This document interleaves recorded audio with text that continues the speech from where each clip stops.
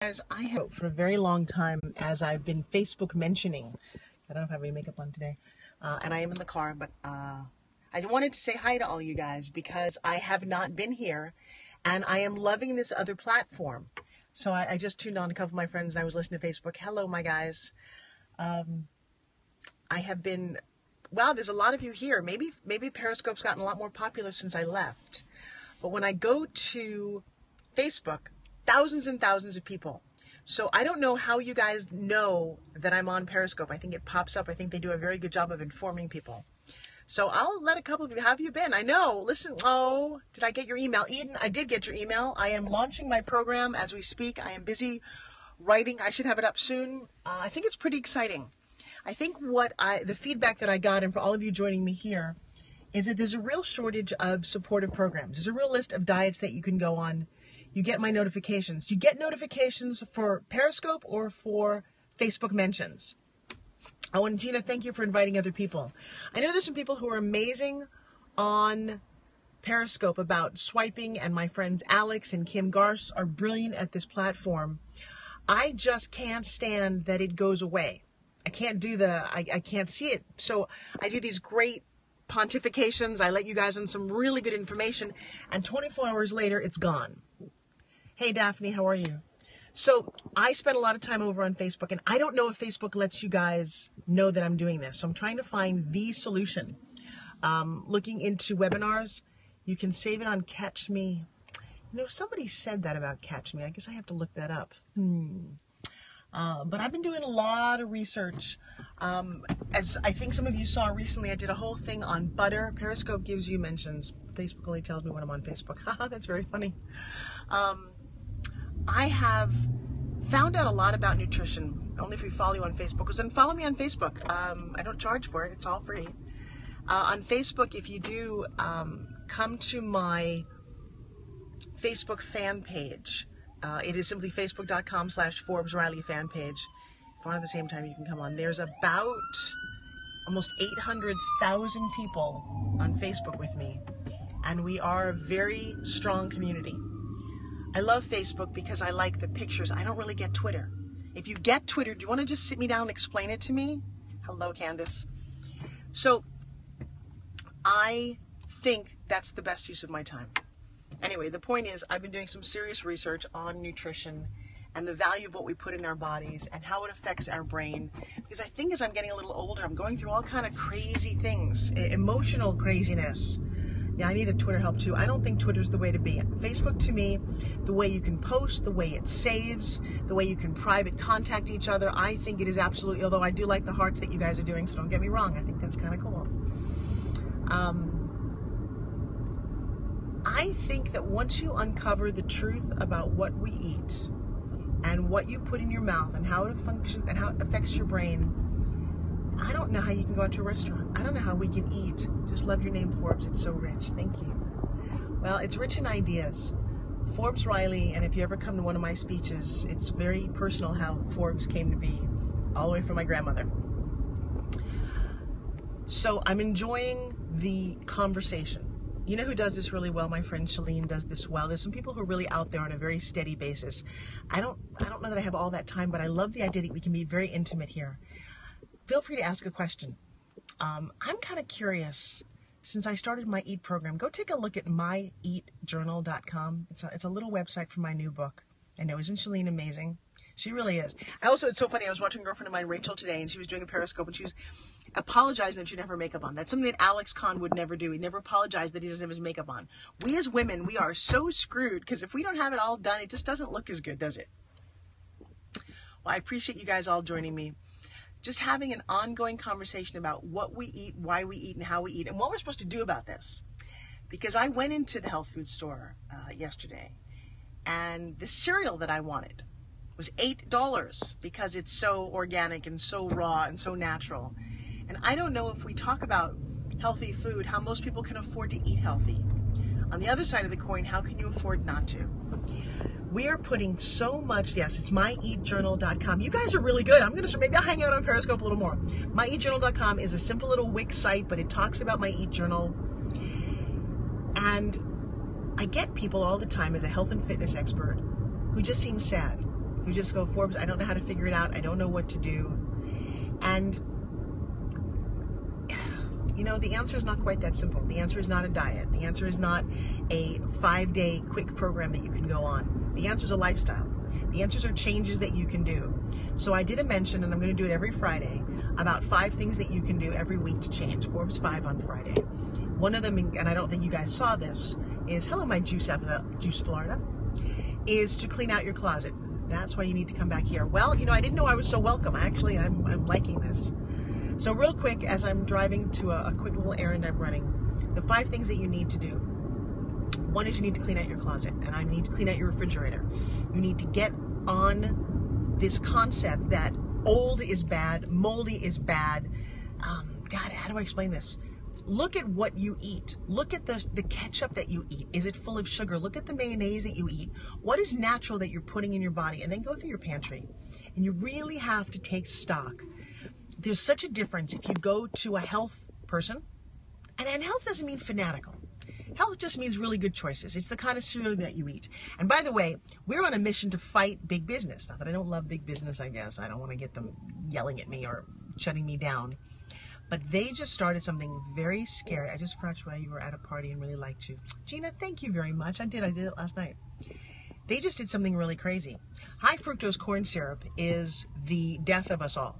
It is in almost everything. They sneak it in. They do terrible things. And I just found out that they now can label it like it doesn't have to have even 1%. I just read the article and sent some research on this, that they're calling it something else so that we as consumers don't know. Because we let the word out as a group of health-minded, conscious people that high fructose corn syrup was danger, death, poison. So they started labeling it other things. And now they're telling us there's a whole thing they can put into fructose to also make that completely unnatural. So they're working very hard to keep our food salted and sweet and addictive and all those things that you don't realize that they're doing. Why do I care? Because I've got 2 kids, because I'm a person of the world, because when I look at you, I want you to smile back at me with all your teeth. Unlike the guy I just sat next to at Starbucks. Terrible skin and only 3 teeth in his entire head. Now, I'm sure that's due to a lot of factors, but maybe something he's eating or drinking or ingesting or the amount of sugar or things that nobody told him. Why is it people lie to us? They lie because they want to make money. You know, can't you make money and tell the truth? Can't you make money and be natural? Can't you make money and live a conscious life? This life is way too short, and I don't want you to suffer. So anyway, I was going to just give you the 5 things. So what is the subject of your discussion? The discussion is one that I'm coming back to Periscope. I was just checking in. My conversations always come around to food, and I was just giving you the 5 things that I talked to my Facebook fans about because I've gotten a flood of people wanting information.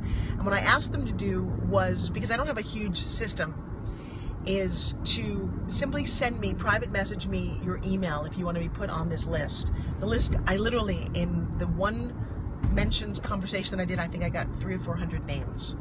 So if you would like to be part of this discussion, and I'll include free recipes and the system, and I can't teach you the whole system. Where do I buy my groceries? Okay, so there's a couple of places that you buy your groceries. That was one of the things on the Fridays 5.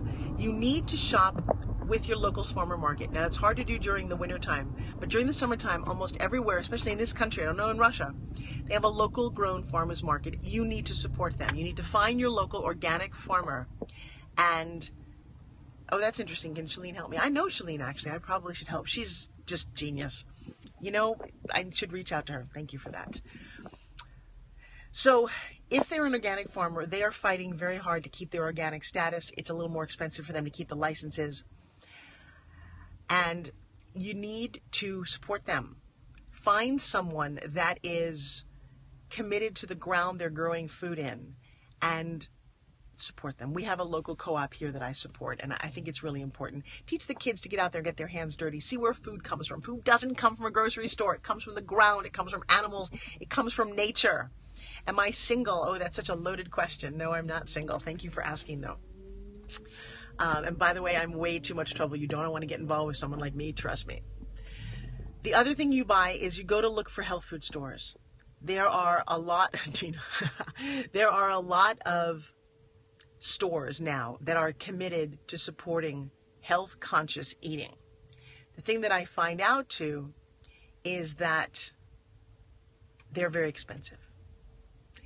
And that's heartbreaking to me. I mean, my food bill when I went in there, what about Whole Foods and Fresh Market? Oh, Eden, let me tell you something.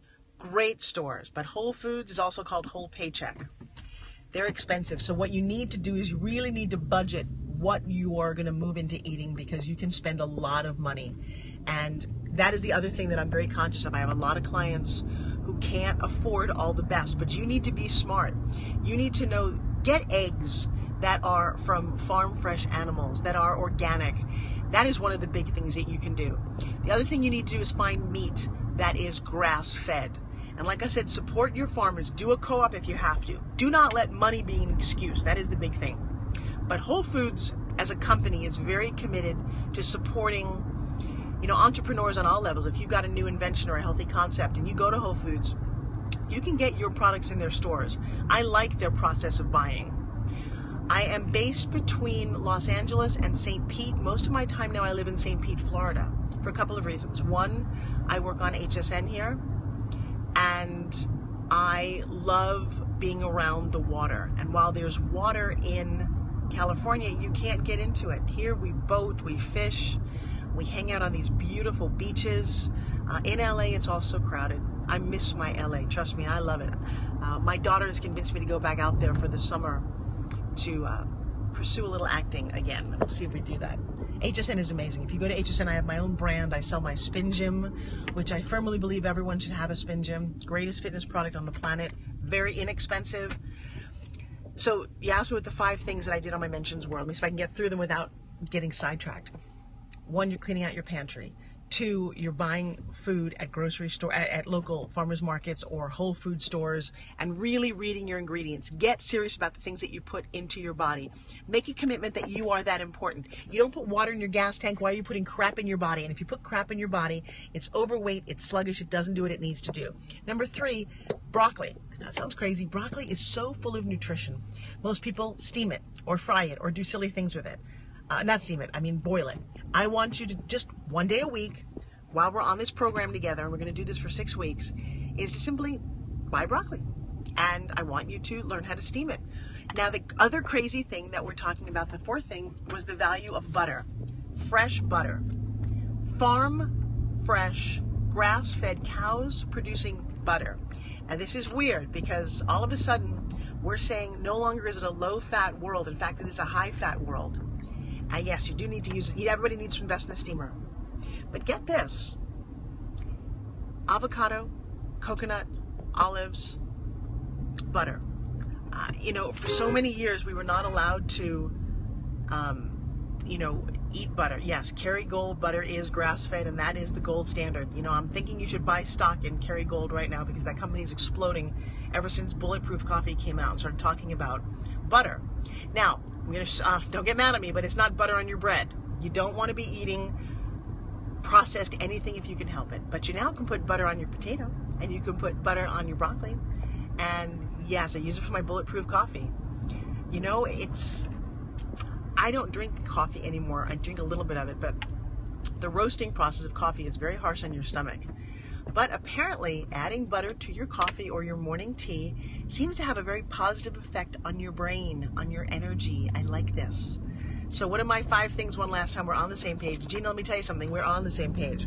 I am committed to talking about this because that's not what other people talk about on a regular basis. I don't know what your conversation was this Sunday. In fact, I have a goofy idea. I don't know if you're religious or not. My snow, thank you guys so much. Let me ask you a crazy, crazy question. I need you to chime in since we're having a 2-way conversation. If I did a thing called Church of the Fit, on Sunday, I'm going to start preaching. Now, I'm not preaching scripture. I'm not preaching Jesus. I'm not preaching anything religious. You can go to wherever you already go, and you can believe in whatever you believe in. I have my own beliefs, and I love God, and I love Jesus, and I love Buddha, and I love all of this. That's not what I want to talk about. I want Church of the Fit to be this rockin' concept where we can talk about health and fitness and exercise, and I can get up there and not be polite about this. The kind of churches that I like are the ones that are outrageous, that are filled with music and clapping and song and rejoicing in life, the God within us, the God above us. Is it a good idea? All right, I got a 1 thumbs up. Give me a thumbs up or give me a yes if you think this is a good idea. Because on Sunday, I'm going to be doing Church of the Fit. I've wanted to do it forever. Church of the Fit is a good idea. Mwah! Gina, thank you. Because I had a couple of my rather religious friends go, oh, you can't do that. I'm like, no, see, you can. I envision online and in person this forum where we are rocking it out. We are celebrating. It is a hallelujah kind of, oh my God, I love life. If you love life, you love fit, you're going to come to Church of the Fit. And I wish there was another way to say instead of church, because church sounds scripture-ish. And that isn't the point. You can go to your church in the morning and then come. He goes to the church of, no, he goes to the church of the NFL. It's very funny. I think church means a gathering of people. Now, it may mean for religious purposes. Oh, Eden, I love that. Church of the Fit, I think that's hysterical. Am I still on, you guys? Let me know that I'm still on. I had a little phone call. I don't know what happens with phone calls. Does it just interrupt your Periscope? Yes. All right, Gina, so that'd be funny. I've wanted to do this forever. Would you tune in? Would you? I think this is a good idea. So maybe I'll do it on Periscope. Maybe I will pick a time. I'm going to let you know through Facebook because that, again, is the easiest way for me to write things down. Eden, I want to thank you for your support. Gina, thank you for your support. We're here. Your call freezes us. I think that this is an amazing forum to be live. You know, it's funny. You want to hear something crazy? So look what I'm going past. I'm actually driving past a church. Churches to me need to be where people rejoice in life and sing and dance and just remember what it's like to be human. And most churches, my churches or temples, never talked about food and health. They talked about things that were important, but every day you get up and you have to eat. Every day you get up and you have to look at your body in the mirror. You take a shower, you see yourself. And I so often wonder if what we're doing, I think I've passed where I have to go. All right, you know what? I'm going to go for now. I love this time. Thank you guys very much for sharing it with me. I will talk to you soon. Mwah. From all my heart to yours. Bye.